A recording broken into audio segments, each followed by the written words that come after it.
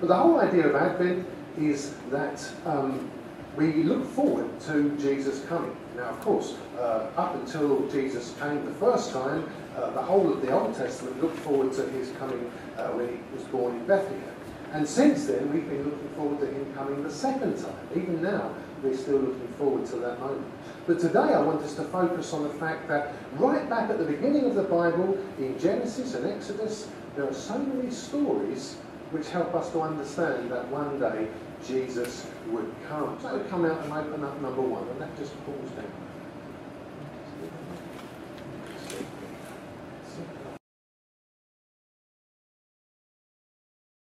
Who can tell me what that's a picture of then?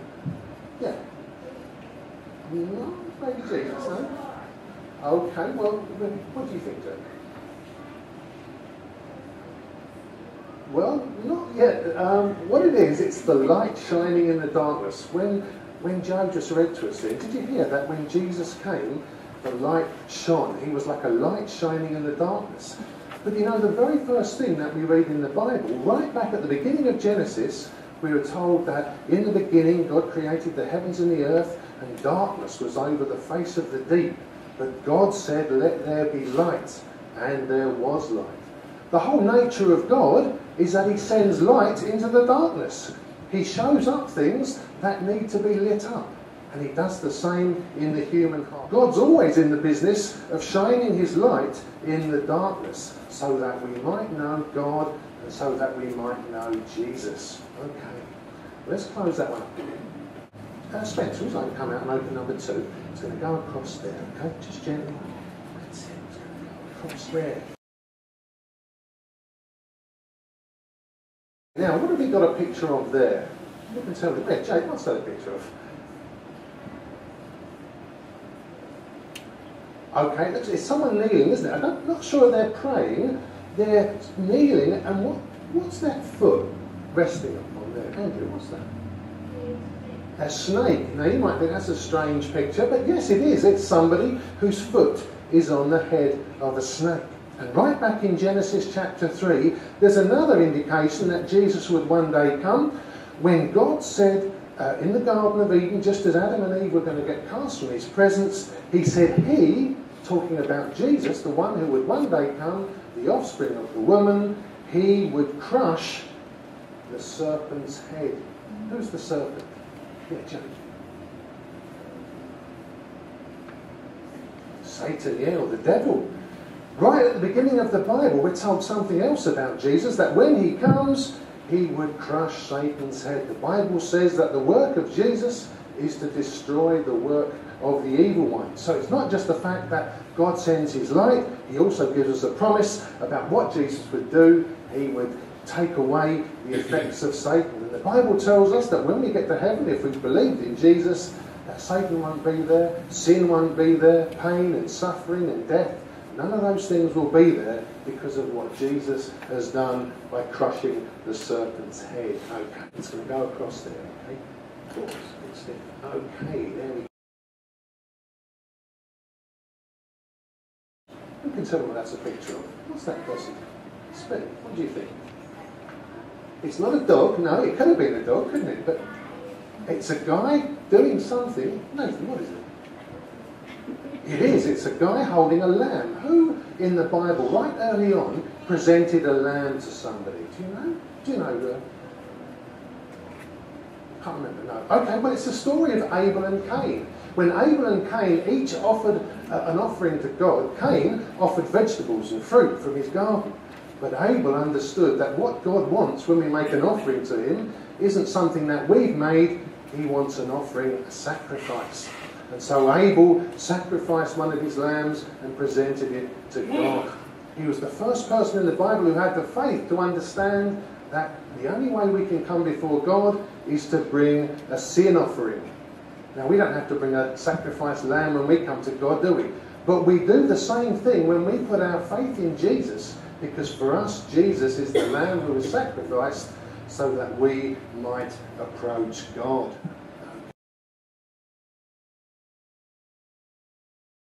All right then, that's a bit more better known, is it?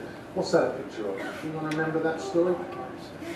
It's Noah's Ark. Yeah, well done. It's Noah's Ark. Jesus said that just as anybody who was in the ark, who trusted in God and believed in his judgment, anyone who went into the ark was saved. In the same way, if we put our faith in Jesus, we also will be saved. Jesus is kind of like our ark, isn't he? So that when we stand at judgment, we'll be safe if we believe in Jesus.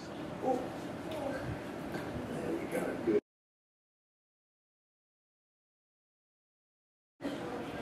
It's a ram, yeah. Okay. Where do you remember a story of a ram in the book of Genesis, right early on? Jay, do you remember? It's the story of Abraham, when Abraham had to go and sacrifice his son Isaac. And the Lord said, I want you to come and sacrifice Isaac to me.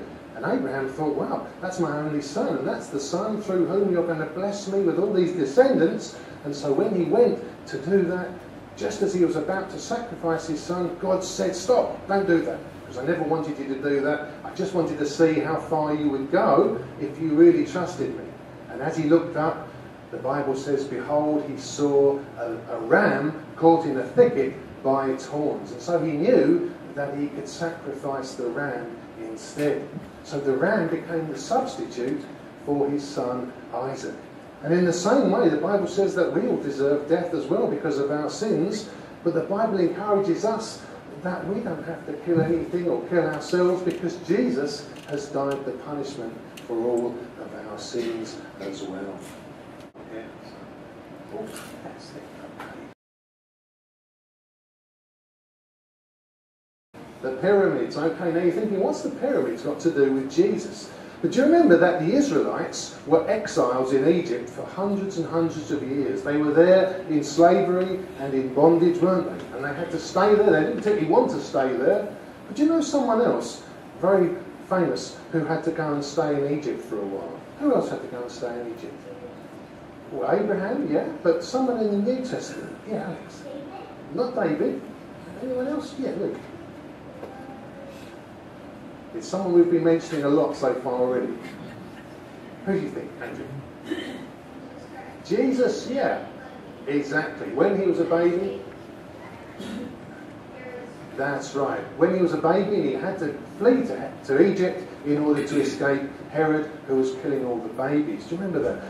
And the Bible says that just as the Israelites were exiles in Egypt, and just as Jesus was an exile in Egypt, so it is that we're all exiles as well in this world. We're strangers, aren't we? And until we come into heaven, until we come to the promised land, this home isn't really our own home. The book of Hosea says this. It says in chapter 11, out of Egypt I called my son. So even Egypt is a way of helping us to think about Jesus. There we go. Can you open that up? Where might we think of another lamb in the book of Exodus? Okay, we're thinking about Egypt now. Yeah, Nathan. Not in the stable so much. Do you remember that before the Israelites left Egypt, they had to do something on their doorposts, didn't they? Do you remember what they had to do? Yeah, Alex.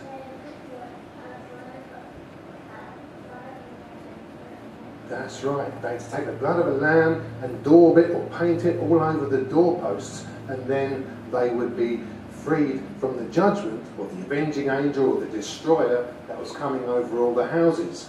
In the same way, we put our faith in blood, but not the blood of a lamb. We put our faith in the blood of Jesus who died for us. See how all these stories help us to think about Jesus. There we go. That's it.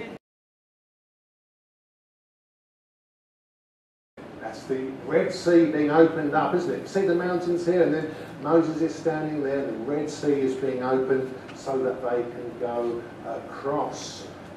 You know, the whole idea of the Red Sea opening up was that God was delivering his people from the bondage of slavery.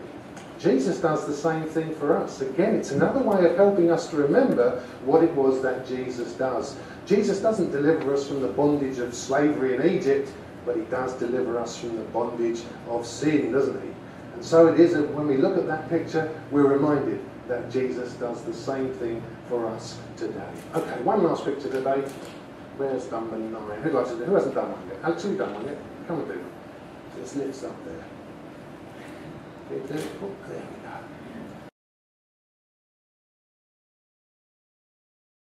You could be guessing all day as to who this is, because there's lots of people in the Bible, aren't there? But I'm going to tell you who this is. This is a man called Joshua. And he first appears in Exodus chapter 17. Now, he was quite a young man when he first went into the promised land. But by the time he leads the people into the promised land, he is about 80 years old, okay? Now, there's two things I want you to think about Joshua. The first thing is his name. Does anybody know what Joshua's name means? Do you know it? Not sure? No? His name means the Lord saves. Now, there's one other person in the New Testament who has the same meaning to their name. Any idea who that person might be? Jake. Not Jacob, no. Someone again we've been mentioning a lot already. Andrew. Not John. Nathan. Not Moses, no. Okay, it's Jesus, okay? If you're in doubt, always say Jesus. Most of the time, it's going to be the right answer. Okay, so Jesus' name, like Joshua, means the Lord saves, okay? So it's interesting, isn't it, that Jesus has this name that means the Lord saves. The other thing about Joshua is that he was the one, not Moses, who finally led the people into the promised land. The Bible reminds us that if we put our faith in Jesus, if we've trusted in him, if we've asked for our sins to be forgiven, then we're also going to be led into the promised land. What's the promised land for us? What's the promised land for those who believe? Justin? Heaven, yeah. We're going to go to heaven because Jesus is the one who saves us. Do you see how all these stories help us to understand how vital Jesus is? But Jesus isn't just someone who appears in the New Testament. All of these stories in the Old Testament are like a big signpost to say one day Jesus is coming. The most important person who ever lived. He's coming and he's going to do all these things so that we might know God and be with him forever. Let's pray this morning.